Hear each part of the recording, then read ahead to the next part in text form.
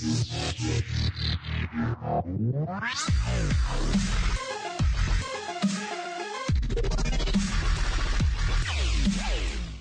first tip, which is a quite important tip, is everybody asks is what stuff should I keep? So I have a slew of stuff in my inventory. Got some armor, got some fashion, potion, blah blah blah. Well, for armors, basically is the normal thing. Keep the one that's stronger, and for those that are not for junk, you wanna salvage them. Salvage will turn into fragments, and fragments are used to fortify your armor, and weapon. They're fortifying materials. So what you do is click that and press OK. And here's another quick tip: hold Control, click it, and then you drag on. I don't want any of these. See, watch. This thing keeps increasing. So keep going.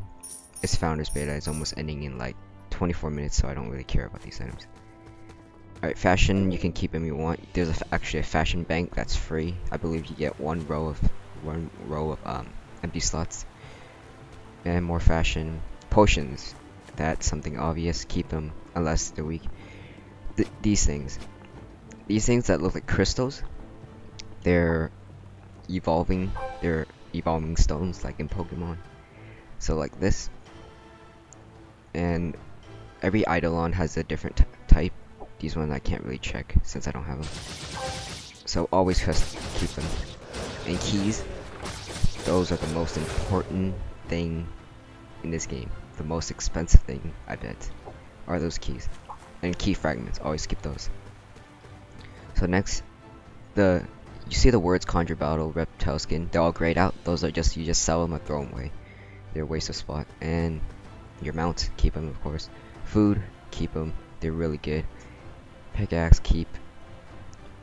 Let's see, what else is important? Alright, these are actually really important. They give you a chance to summon an Eidolon if you have 75, which these are quite hard, not hard to collect. You do daily quests and you can collect them, but they take time, probably 3 days, 5 days, somewhere around.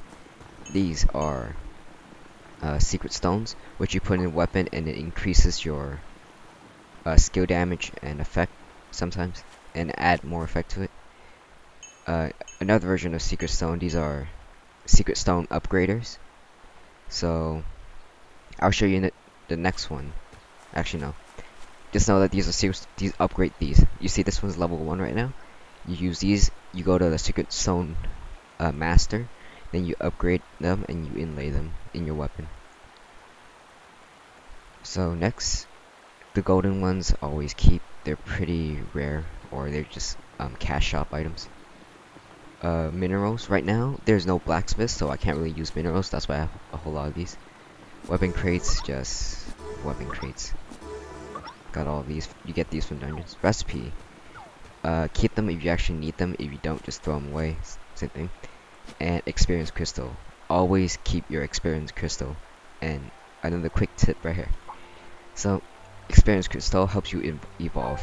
As you see right here, I need 30 of them. And if I feed 10 to her, let's say, it also helps you level up. It will level up.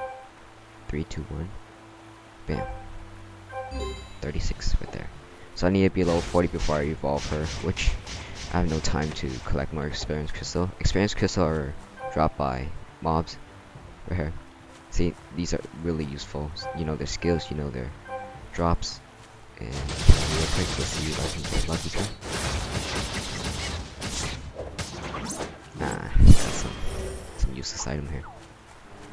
I believe that is all the item there exists.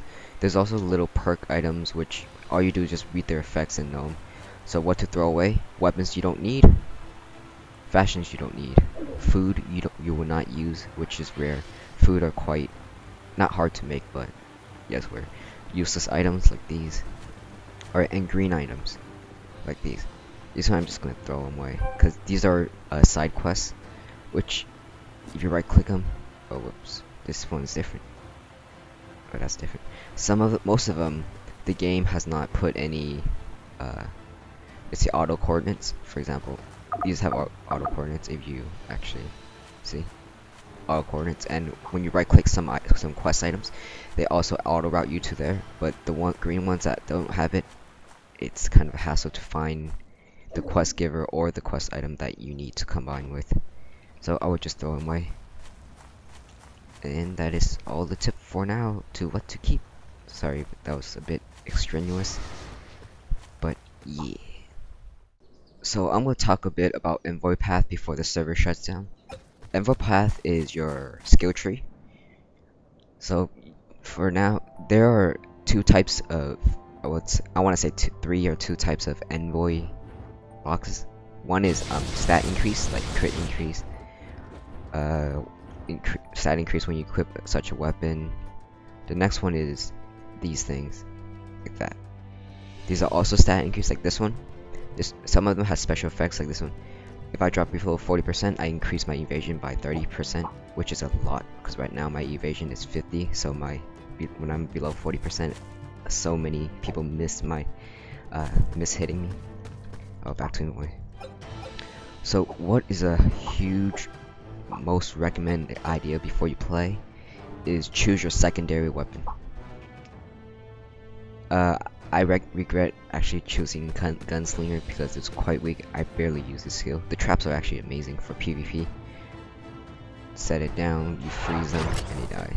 There's a dark flare trap also. Let's see. Back to Envoy.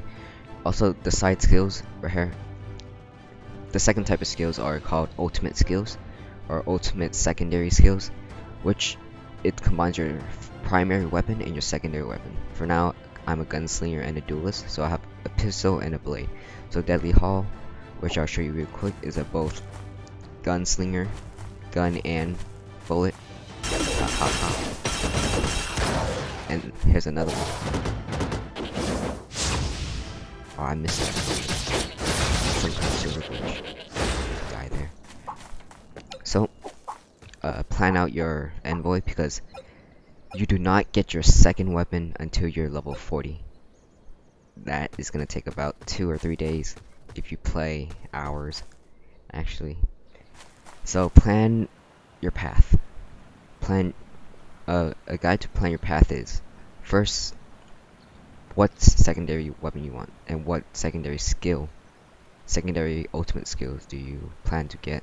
For example, if you plan to get that, of course get that. And second is, what stats are you focusing on? Me, I'm focusing on high crit.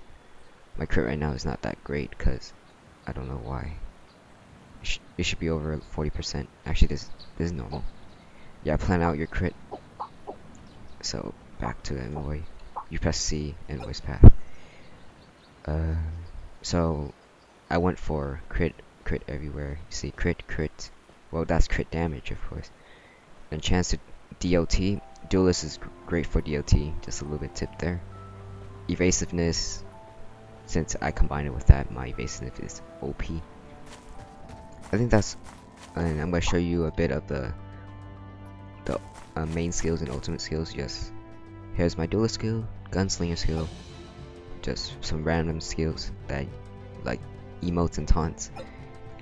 And here's the ultimate skills, which I really call them skill change. Like, they change the effect of skills. For example, if I do not equip this, I have my normal slash cut, which does nothing. If I equip that, I get a plus 10% critical rate on that skill. Or if I equip this, I get damage per second, which I should have done this per tick for 10 seconds. I should have done this instead, because I have two of them. So like I said, duelists are amazing poison duelists. I shoot that and just run away, and it would just die slowly. Or even stronger one. There. And they just die slowly. Alright, sorry about that. So basically, general skills, your first one, your attack special, stats, basically, advanced skill, which is this one. I chose that one because DOT again. And just look over here and just plan out. You unlock each one per level. For example, if at level 47, I unlock that one. And these ones are you upgrade them by going into your skill master, which they cost I believe the currency is token. Yeah, they cost token to buy skill upgrades, which you need about few hundred, sadly. And that is the tip for Envoy path and skills.